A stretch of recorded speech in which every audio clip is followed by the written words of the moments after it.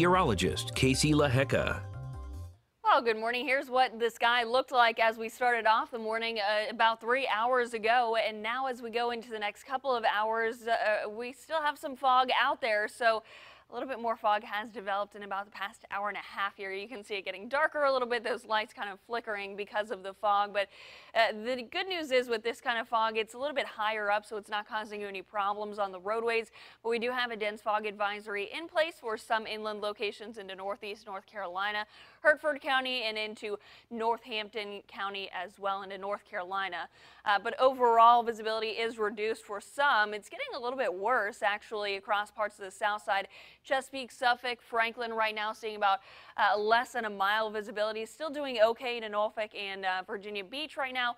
Newport News on the peninsula as well, not looking bad either. Elizabeth City and Currituck right now seeing some dense fog. So something to keep in mind, but overall not a huge problem. It's not quite as bad as what we have been seeing the past couple of days. So that's some good news there. Now, typically, this is a very rare scenario. This is not something you see all the time when we have a hurricane that is going to affect the same state that is already being affected by a winter storm. And yeah, they are seeing a lot of snow, a lot of ice through parts of the northern areas of Texas at this point. And Zeta is now going to be making landfall somewhere along the Louisiana coastline, but some of those outer bands are going to be reaching into Texas. So really a busy time across much of the south while everything is fairly quiet across the east coast right now. And as we go into this afternoon, we will see some sunshine out there. It's not going to be a completely sunny sky, but I'm hopeful at least for a peak or two of sunshine here and there.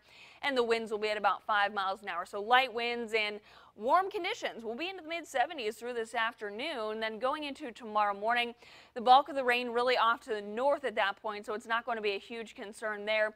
But by the afternoon, we are going to see some of those showers and maybe a few heavy downpours moving in.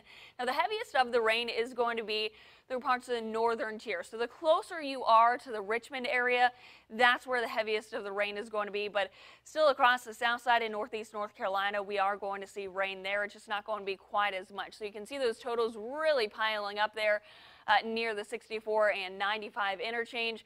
But overall, it is a very mild start this morning. 62 Suffolk, 64 into Virginia Beach and Newport News right now. The winds coming in at about 5 to 10 miles an hour.